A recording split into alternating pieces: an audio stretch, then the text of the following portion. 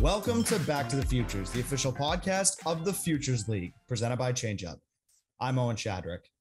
It was a great week for Futures League baseball at the 2022 All-Star Game. We'll get into that in a minute. Before we do that, we want to give you another standings update here.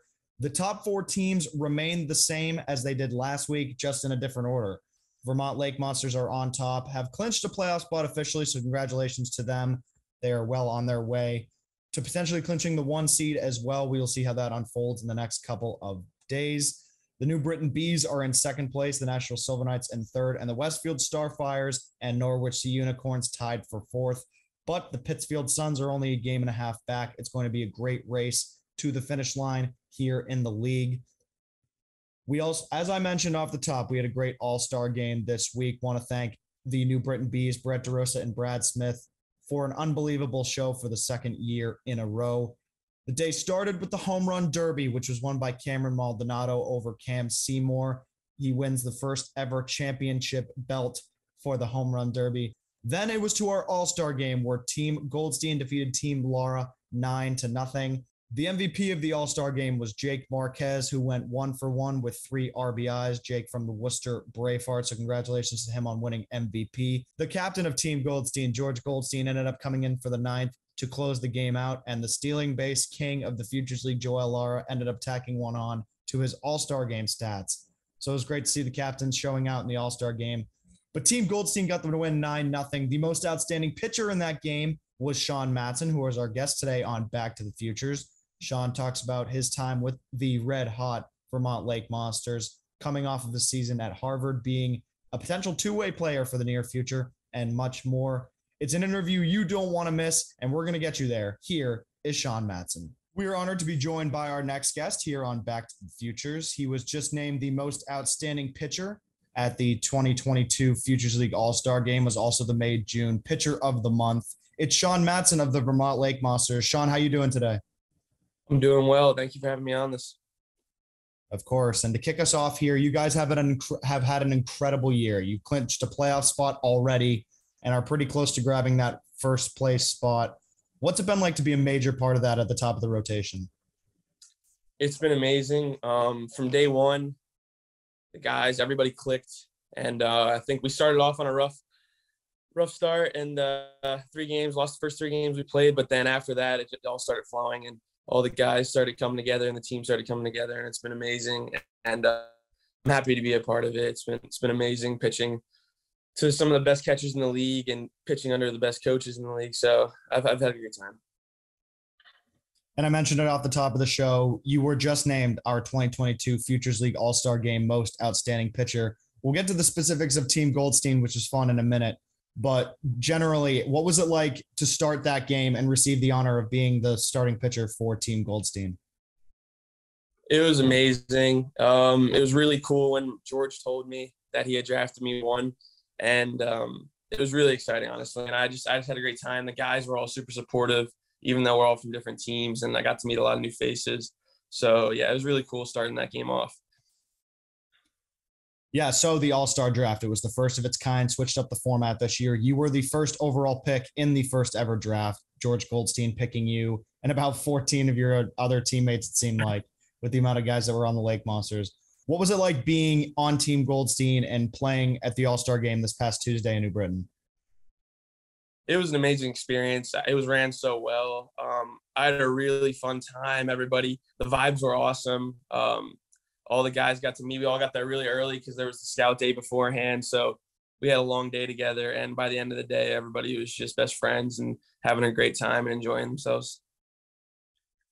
And yeah, what is that like at All-Star Games, kind of interacting with guys who you may not interact with outside of a Futures League All-Star Game in the middle of the summer, guys that you may never play against again, but you're spending the day with and you're going to be teammates with for a couple hours on a random Tuesday night?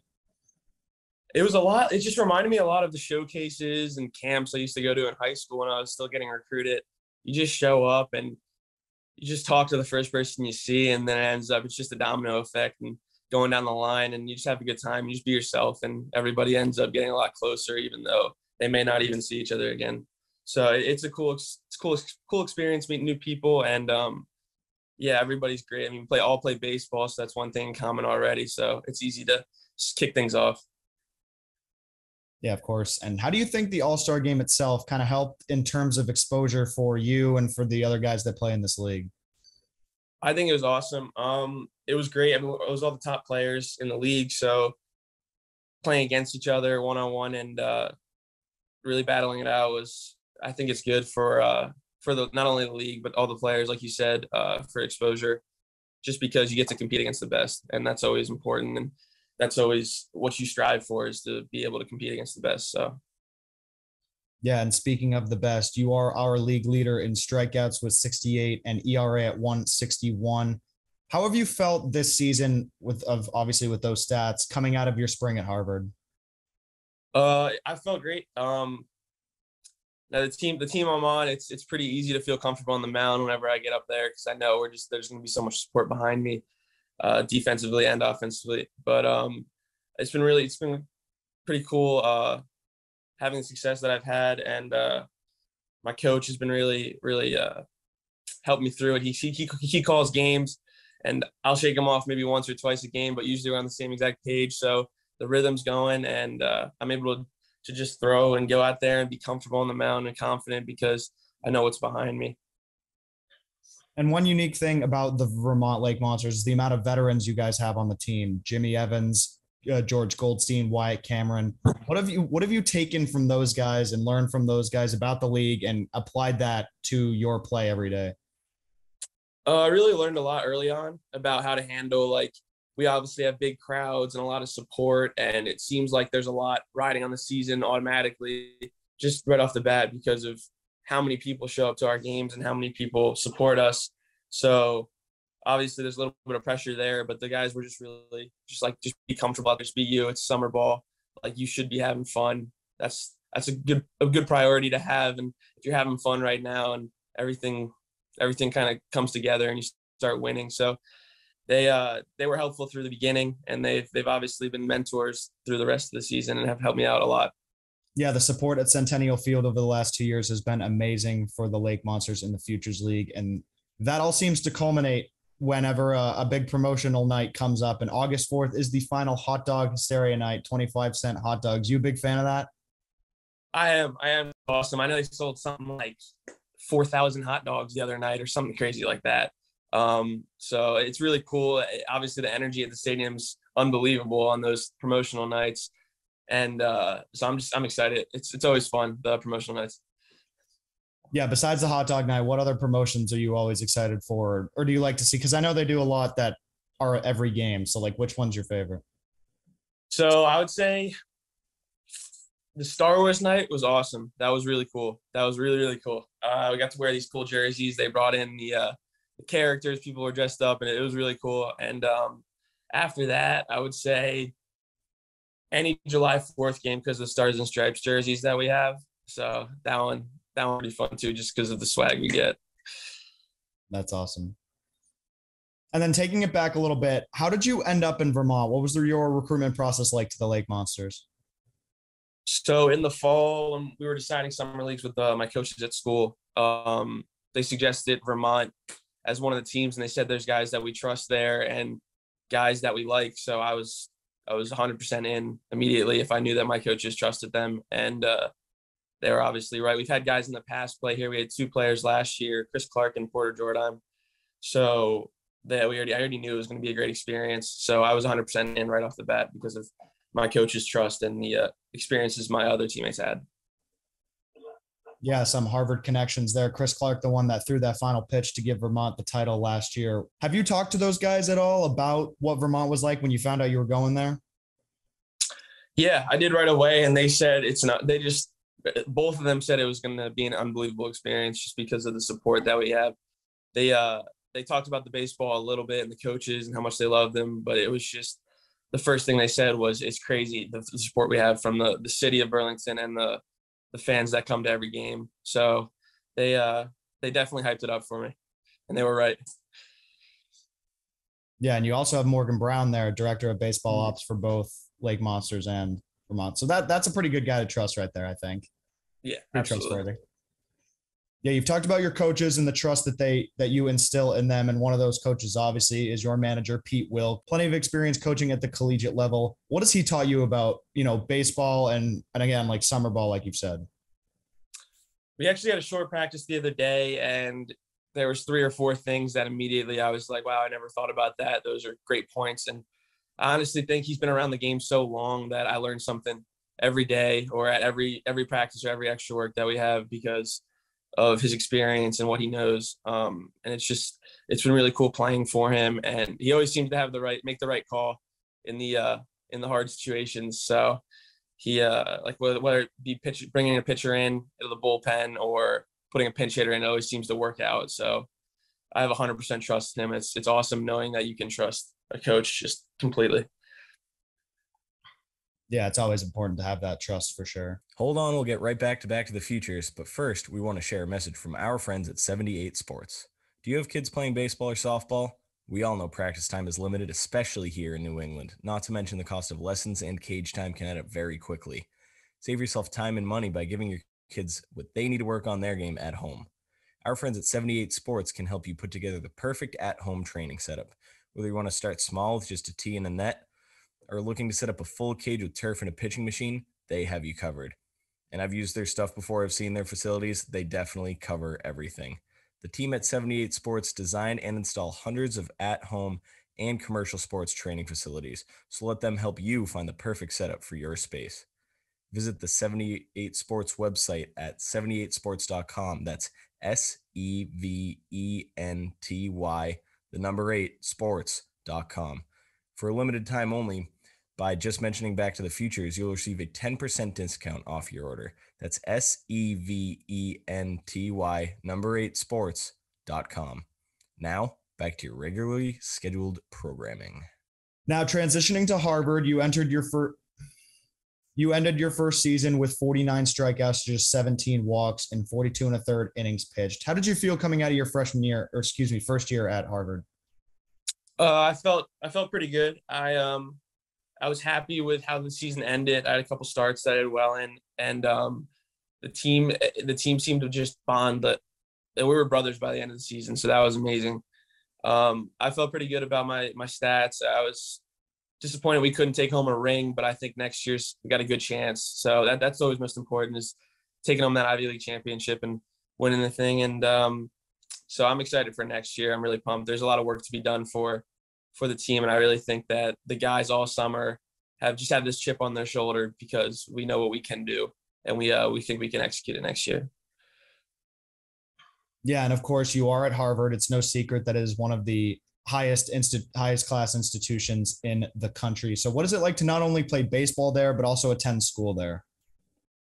It's honestly unbelievable. I'm surrounded by some of the smartest people in the world, and it's just the friends I've been making and the professors and the teachers that I learn from and talk to every day. It's the school sports balance is just really, it's amazing. And honestly, it was everything I was hoping for when I committed. Yeah, we've had a couple of guys come through the Futures League over the last couple of years that have attended Harvard: Logan Bravo, Ben Rounds, and Chris Clark. And whenever I talked to them off the field, it seemed like it was a similar thing. Like it's, everybody says, oh, it's Harvard, but like actually being a student there, it's got to be incredible. Yeah, absolutely. It's definitely, it's obviously a lot at sometimes, but if you work hard and get ahead of things, you can still focus on baseball and school at the same time. It's not like I have to take my mind off of one or the other. It's always both. And it's important to focus on both just because there's a reputation we have to hold that by being Harvard students and baseball players. Definitely that's a good dynamic, and the team's very supportive on and off the field. So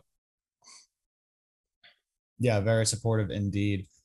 And one thing about you that's unique is you are listed as both an infielder and a pitcher at Harvard. So how often do you play in the field and hit at the plate? And is there an Ohtani-like career in your future? What's the deal with that? So I think I got 15 at-bats at school this year, just DH. I was focused on pitching. Yeah, I'm definitely planning on touring in the future. I don't want to stop anytime soon. It's too fun. It's a pitcher's dream just to continue to hit. And love doing both, and I think that I can do both at this level. So I'm excited to see what the future holds. I can't tell you right now what's going to go on at school exactly with next year's lineup, but I'm definitely going to be working as an infielder and pitcher in the fall and practicing. And we're loaded with studs in the lineup, so I don't know if I'll get on the field anytime soon, but I'm excited to see. Yeah, you were the 14th ranked shortstop and 15th ranked pitcher out of Pennsylvania in high school. So I think there's a little, yeah, it leaned one way a little bit, but we're happy to have you as a pitcher here in the Futures League for sure. Have you thought about playing the field or batting in the Futures League at all, or are you just pitching this summer? I've had a few at bats here, just pinch hit, and I actually started one game in the field. The focus is on pitching here.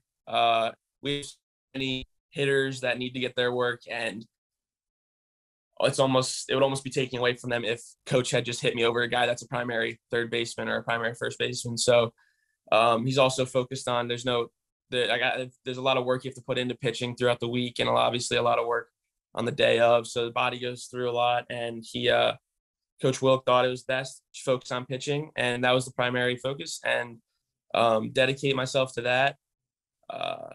And if the field had to get in the field and they needed me in the field, I could do that. But the risk of injury kind of goes up as well. But I'm taking BP every day. I'm taking my infield reps pregame. So I'm still getting my work in just in case I get the call. Yeah, last thing you want to do is injure yourself playing a position that you weren't technically signed up to play during the summer. That'd be a tough bid. Plus, come on, they need your arm for playoffs, so you can't be throwing that off. Before we return to Back to the Futures, we want to share a message from our friends at Zorian Bat Company. Rob Zorian started the company, Zorian Bat Company, in 2003, literally out of the trunk of his car in Davie, Florida. Within 2 years, he was selling his wood bat line to Major League Baseball and continues to manufacture the highest grade wood bats for Little League all the way up to the majors.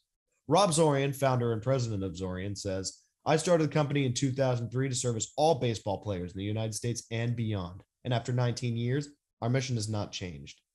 We are very excited to have the opportunity to work with the Futures League and wish all of our players and coaches a healthy and successful season ahead.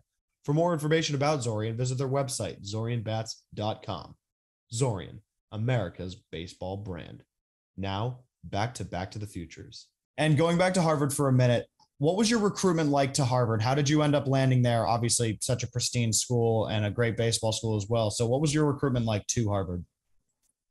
So I went to their camp.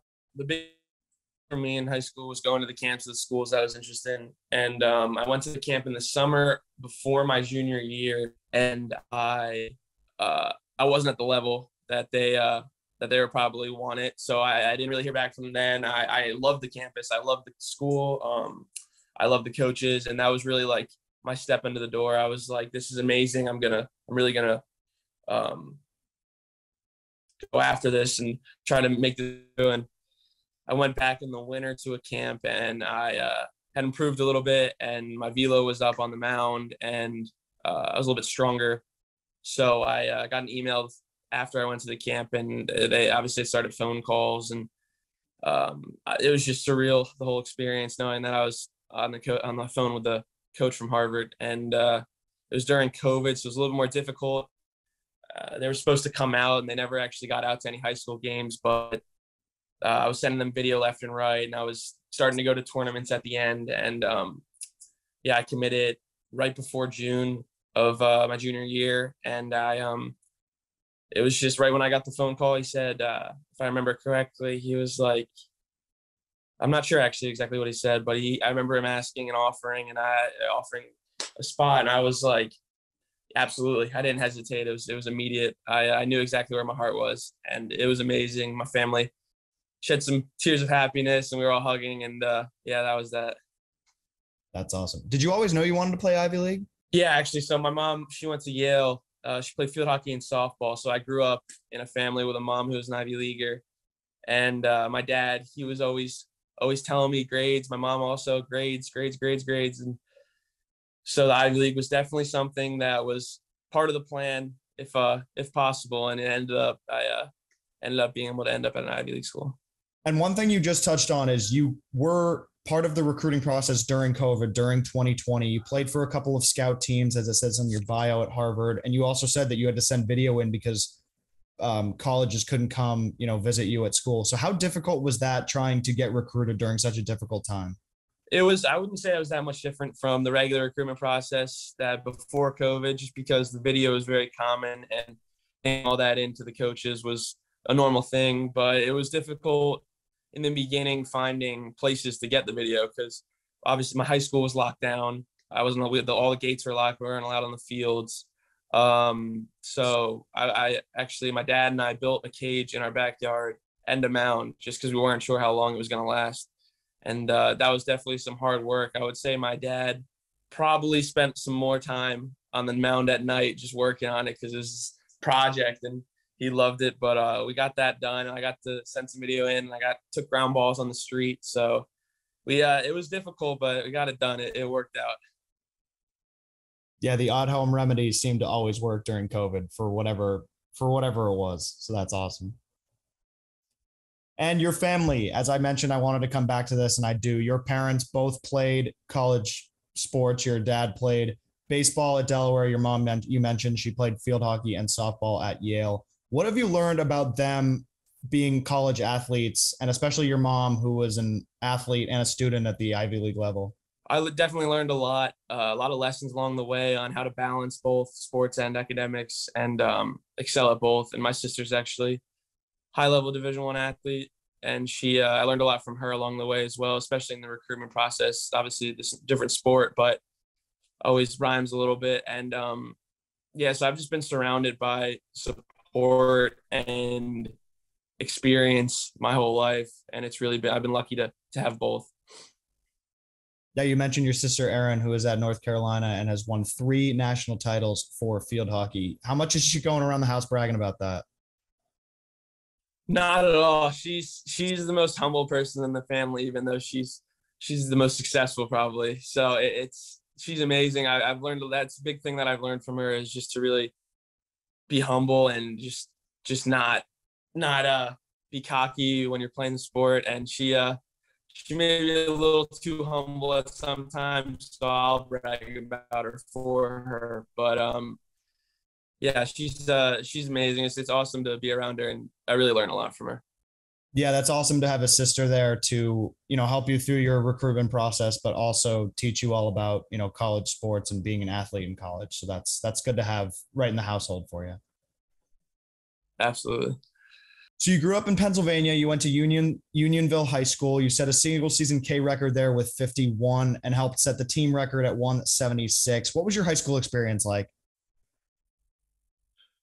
It was awesome. Obviously, I didn't have many seasons. I lost my junior year, which was unfortunate, and so that stunk. But senior year, we all really made the most of it. There was 7 of us, I believe, senior year. And we all just told all the young guys, we were just like, let's just try to have the best season that we've ever had. And in the end, we really did have one of the better seasons in Unionville history. We ended up hosting one of the playoff games. We didn't make it very far, but it was a fun experience. And the guys all really, really milked the last season that we had because we understood that it really does end. And we missed the one season, so that really hurt, and it just everything was amplified the last year, and we all made the most of it. Yeah, it's a great way to go out, especially with the amount of seniors that you said you had, and it's got to build those memories while you can, right? Yeah, absolutely. And speaking of memories, we're going to ask our Zephyr question of the day here. It's presented by Zephyr, the official on-field hat of the Futures League. Zephyr, high-quality, innovative design since 1993. The Zephyr question of the day is, what is your favorite all-time baseball memory? Oof, that's a tough one.